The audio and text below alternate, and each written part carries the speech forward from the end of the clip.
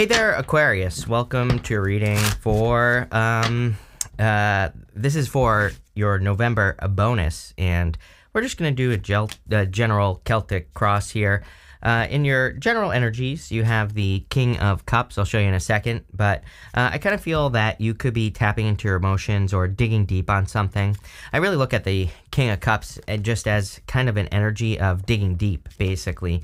He is tapping into his deep emotional desires, or he's exploring his emotions, and he's also kind of sitting in choppy waters, but he doesn't really care what is going on around him. So, the whole point is that he is perfectly fine in the choppy waters, right? So, I kind of feel that there's actually a whale. It looks like a fish, but it's supposed to be a whale right here. And it kind of represents, again, exploring your emotions. And that's really what I'm getting here is I feel it would be a good time for you to explore how you feel about things and to set yourself free. It's I feel that sometimes you are confusing yourself. You end with the Eight of Swords. It's but you go Ace of Cups, Eight of Swords. It's you actually know what your heart wants, but then you confuse yourself. But I feel like this is in any area of your life: love, business, money, spiritually, whatever. And I feel like that Eight of Swords is saying, let's kill this once and for all. Let's get rid of that, kind of you do know what you want, but you're second guessing yourself type of energy, right? And I kind of get that here for you here, Aquarius. You have the Knight of Cups. Knight of Cups, of course, could be a knight in shining armor. So if you want love, there could be love coming in for you. You have fire and water so far, but it could be any sign, of course. But this is your crossing energy. So the crossing energy can be what hurts you or helps you in a Celtic cross. And I feel for a lot of you, this is a very dreamy energy. So, as always with you, Aquarius, I feel there is a very strong need to manifest some sort of dream on Earth. He's normally looking to that cup, kind of dreaming of his future life, but he needs to plant seeds right here in front of that water. When he plants the seeds, they will grow, but he has to plant the seeds so that they can grow, right? Next in the area of what's on your mind, I don't know, nothing. You have the Two of Swords, and Two of Swords is this or that thinking. And, this or that thinking could be getting you in trouble right now. Not literally, but you could be thinking things, if something isn't one way, then it's another. But that's not true. There are kind of all sorts of ways that, things can go and turn out in your life. She has this new island behind her, and that's really where she needs to go. So Two of Swords, it doesn't really say don't settle, but I kind of get that energy here where it's you could be choosing between two things, but maybe the real choice is no choice. Maybe the real choice is to try something completely different right here. And sometimes I think we have to do that in life. We just have to, try something completely different, whether that's love and business and money, spiritually, whatever. Like I said, I kind of feel you need to open up to new ways of doing things. This is also a card of initiation. And so, you could read her as an initiate. She is being initiated into something. It's almost like she's doing a ritual here. And so, I don't know. I feel like some of you, I don't think you're being initiated into anything, but I do feel that it's you could be ascending, or you could be having ascension symptoms at this time. You have the Four of Pentacles. Four of Pentacles is a card of financial stability. I do feel you're trying to protect your financial stability. Those are literally the words that I'm getting. The problem is I feel like you're kind of choking off the flow. And I feel you need to keep the flow going. So I always tell people, it's if you're holding on to your money too tightly, then you're not getting that flow going. And I always tell people as well, you don't have to spend money to get the flow going. You can also just create something. Again, if you're creating something that creates flow in your life, then it's gonna, it could open up your financial channels and things like that. So, again, you could be, maybe you need to create a piece of art and share it with the world. Then you're creating abundance because other people can enjoy it. Maybe you are creating a YouTube video about something you went through, and even if only one person watches it, that's good enough because you're putting something out there that maybe someone needs, so that you're getting the flow going. So I always tell people, if you're struggling, or if you're just getting by, or even if you have money but you're kind of finding yourself holding on to it, it's what can you do to get that flow going? What can you do to kind of open up a little bit? And again, spending money is is a way to do it, because then you're saying to the universe, I trust that I will be taken care of, right? Of course I wouldn't go crazy, but again, like I said, you don't even have to spend money to open that flow up. You just have to open it up in some area of your life. The funny thing is that you have the Magician literally pointing to the Four of Pentacles, right? The Magician is coming up in the area of your past, or like the energy that you're moving past. And, I haven't said this in a long time, but he has a snake eating its own tail here. This is the Ouroboros, and it represents reinvention. And I kind of feel that here for you, Aquarius. I feel like you are going through, a period of reinvention, or you're going through a time where you're reinventing yourself, or you're making changes, or, whatever the case may be. And so I would keep doing that, whatever you're doing.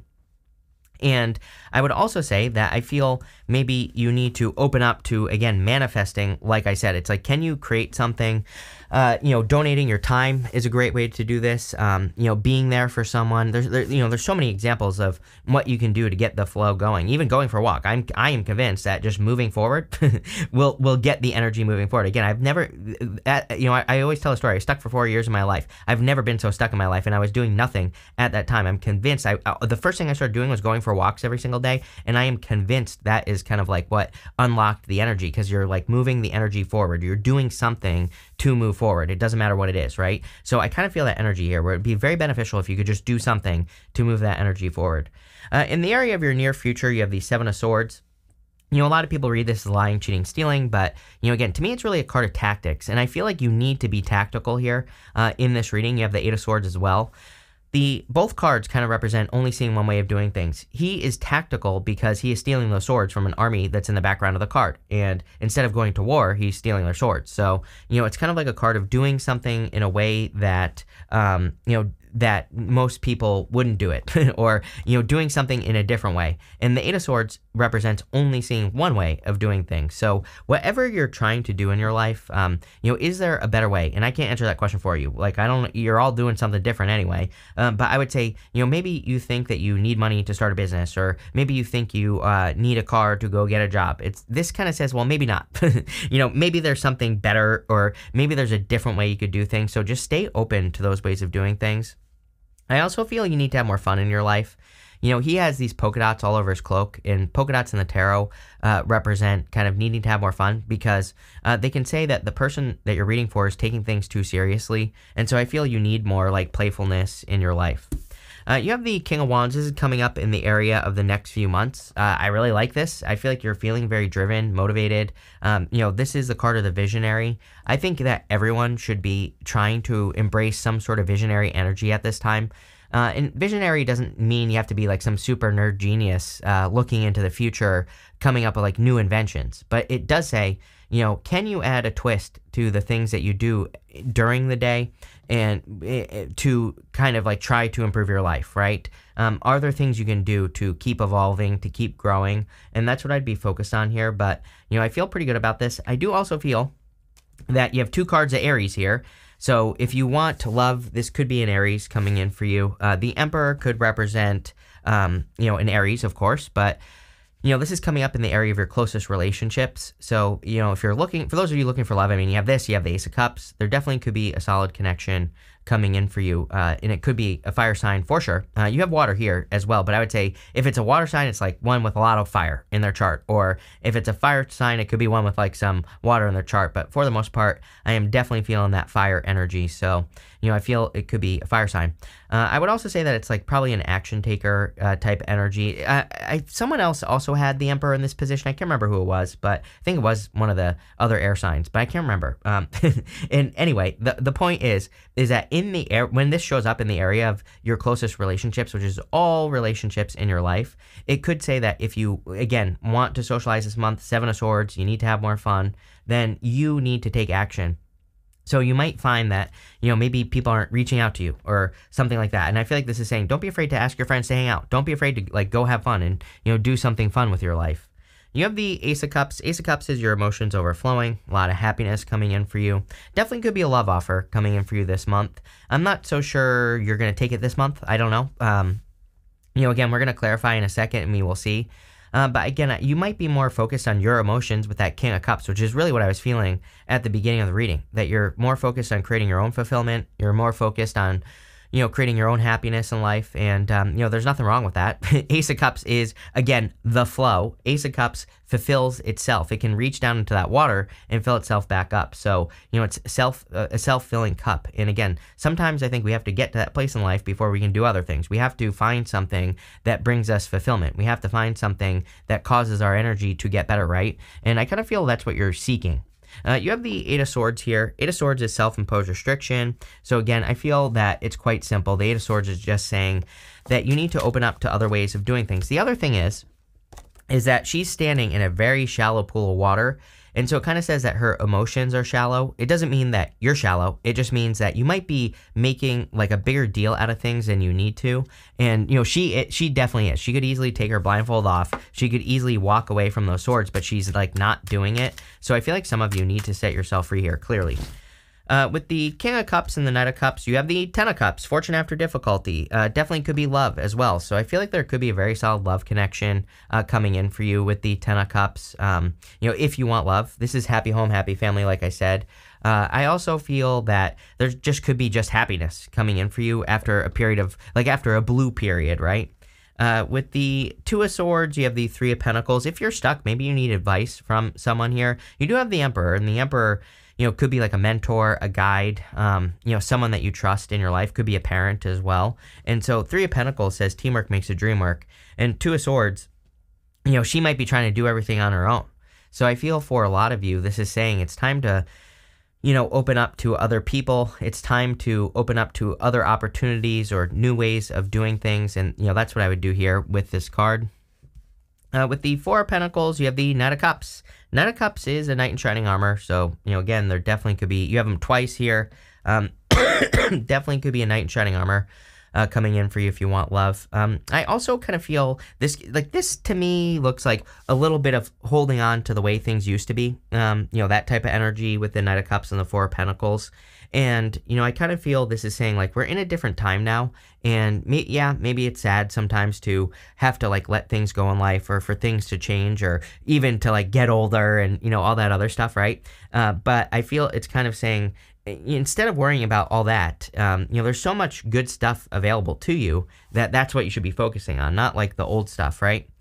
With the Magician, you have the Three of Wands. As always, everybody gets a Three of Wands nowadays. I do feel we're in a time where people are maybe a little bit more, kind of waiting for the perfect moment to do something when there never will be a perfect moment to do something. So as I tell everyone, get started, right? Because Three of Wands is waiting for the perfect moment, and there never will be a perfect moment. So whatever you're expanding towards or working towards, I feel you need to work towards it. It's also a card of foresight as well. And, again, I feel for a lot of you with the Magician that you've been trying to reinvent yourself. I feel like you've been trying, some of you, I don't care if you're 90 years old. I feel like maybe some of you over the past couple of years have really been trying to find out who you are, right? Or trying to, step into an energy that causes the Ace of Cups. Like I said, that causes that flow in your life. And I kind of feel like some of you are discovering, whatever that energy is, right? So let's see here. And sorry, this deck is super slippery, so that's why it's falling apart. With the Seven of Swords, you have two cards, King of Pentacles and the Seven of Cups. Two sevens represents internal fears that don't exist. The King of Pentacles, of course, is a great card for stabilizing your finances. But he kind of, again, he's a card of convention. And so he represents the way things used to be. And I kind of feel like that type of thinking could be holding you back. If you are attracting love, I love the King of Pentacles in love. You almost have all four kings here. But the King of Pentacles, he represents kind of someone who really wants to create something stable or wants to create something secure. Seven of Cups, of course, is my card of manifesting something down on earth, which I really feel like you have to do with that Seven of Cups. I feel this whole entire reading is saying, and all your past readings as well, have really been saying there's something that you're dreaming of that you want, and instead of doubting yourself, right, go and get it, and, go and make it happen, because you can. That's why. With the King of Wands, you have the Death card. Sorry, I thought I switched, but the Death card is a transformation or something changing. We see a lot of change in this reading. I kind of feel it's your feelings that are changing about things in life, or you're finding this, flow energy in your life. And I feel like that flow energy, or being in the flow, is going to be something that you should really, build yourself a raft and stay in the flow. Make sure that you're staying in that energy. The death card I kind of feel saying things are changing for the better. Normally on the death card, there are two pillars from the moon on it, and the sun is coming up between those two pillars. So it kind of says that you're maybe leaving behind a moon period, or a period where you weren't sure like what was going to happen with your life or what direction you were going in. With the Emperor, you have the Four Cups. I love this Four Cups because you can see that these three cups are pouring into one cup. So I feel like you really could be attracting a person where it's like you really pour into each other, where there's like more than enough energy, which seems to be the focus of this reading, especially with that Ace of Cups. I really feel it's saying that you're looking for situations that, again, where there is more than enough, not just enough, but, more than enough. And, I feel like you're matching the energy here as well. So it's not like, you're looking for a person to only give to you. I feel like there is equal give and take here, which is exactly how it should be. Again, you can't expect that of a person either. But, if you're both giving more than enough, then that's perfectly acceptable. It's, when there's an imbalance, that's where there's a problem. So I kind of feel that here. I also feel that you're maybe over the next few months that you're a little bit less dissatisfied with life, are the words that I'm getting here. So I don't think things are like perfect, but I kind of feel like you're finding more satisfaction, or you're finding more things that lead to satisfaction, which again, in the area of your future feelings is where you have this Ace of Cups. And, I kind of just get this feeling of satisfaction. Let's see. With the Ace of Cups, you have the Page of Cups. Definitely could be a water sign, or any sign really, that's coming in for you in love. Could be any sign. Page of Cups is just a general admirer. But I feel this is a person who really gives. And again, the Page of Cups can also be a dream. So, some of you could be working on your dream life. It seems to me like a lot of people are right now. Again, we have Neptune in Pisces and Saturn in Pisces, which is it makes everybody like have a very strong desire to focus on their dreams, plain and simple. The reason being is that, Neptune and Pisces is like the big impossible dream. Take whatever you think you can manifest, like create in your life, whatever you think you're capable of, and multiply it by like 1,000,000. That's Neptune and Pisces. We should be doing that, by the way. We should be dreaming big. And Saturn and Pisces, like, okay, like if you do the work, then yeah, sure, it can happen. So again, I encourage everyone to have some sort of crazy-ass dream. It doesn't mean that you're going to get the 1,000,000 times whatever you thought you would originally have. But again, if you get 100 or 10 times more than what you thought you were going to get out of a situation, that's better than what you originally wanted. So, I feel that everyone should dream big, even if you're not going to accomplish the full dream, right? I would try at the very least, because if you do that, again, then you're going to get like 100 or 1,000 times what you thought you would originally get. So it's like worth putting in the effort. With the Ace of Swords, you have the Hierophant here. Yeah, you could be heading towards marriage, really.